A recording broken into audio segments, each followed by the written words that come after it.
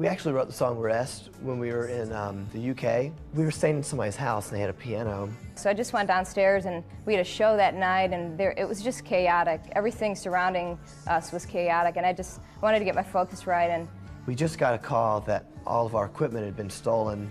And it was weird because leading up to that happening, it was like everywhere we went and everybody we talked to, they were all talking about trusting in God and having faith and that He's your Father and He's good and you can trust Him in all things. And it was just, it was unbelievable.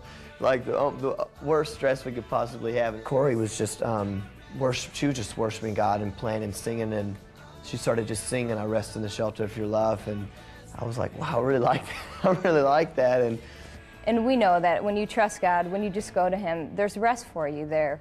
And He's so powerful, like we talked about, He's so powerful that He can replace your instruments, or He can cause good to come out of a bad situation.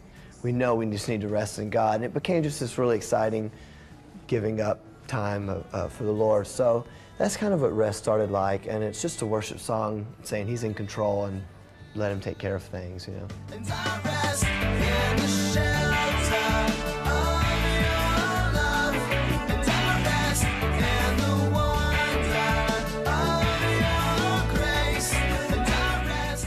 When hard times come, when there's trials in our lives or what have you, really the only thing we can do is rest in the power of God, and just that He is going to take care of us. He's going to keep His promises to us.